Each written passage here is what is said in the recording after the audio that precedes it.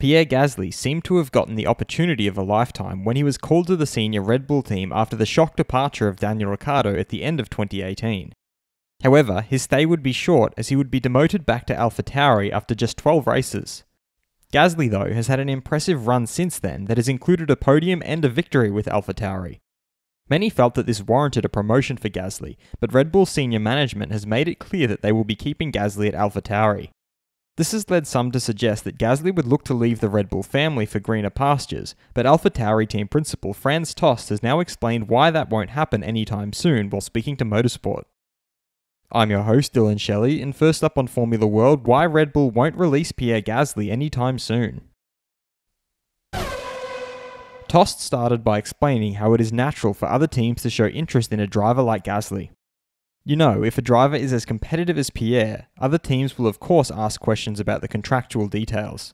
They all want to know if and when a driver is available. Pierre improved a lot. He has reached a real high level now. He then pointed out how Gasly has become the kind of driver everyone wants to build their team around. He is now an experienced driver, and also a successful driver. Each team is built around a successful driver. What does that mean?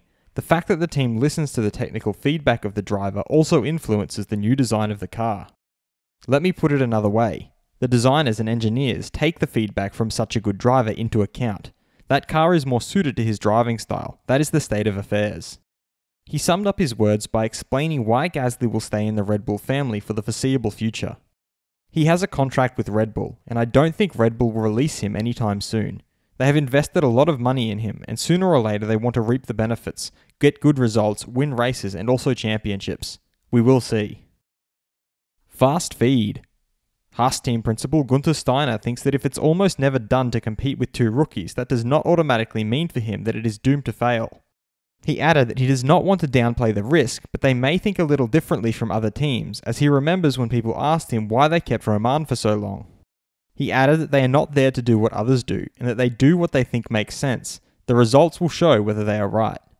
He further accepts that a driver like Mick Schumacher can also make mistakes.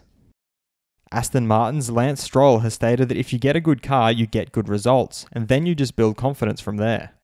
He added that when you're in a bad car and you don't know what it's like to be in a good car until you sit in one, you kind of start to question what your ability is like. Mercedes head designer John Owen thinks that COVID came just at the right time for them. He further revealed that their high-performance powertrains department had discovered a persistent problem and was still looking for a solution. AlphaTauri team principal Franz Tost doesn't know if Red Bull's Max Verstappen would have achieved the same results without Jos Verstappen. He further explained that Jos taught Max everything he needed as a young boy. For Ferrari's Carlos Sainz, certainly it was a bit annoying, because everyone was kind of implying that Ferrari was going to also be as bad in 2021 as they were in 2020. He is also confident that if there is a team that's able to turn things around quickly in Formula 1, that is Ferrari. Pierre Gasly thinks that Honda have good plans, as he knows a few things which sound good, but he doesn't want to speak for them. He also feels they'll push and give everything until the last race, that they are constantly trying to improve the package.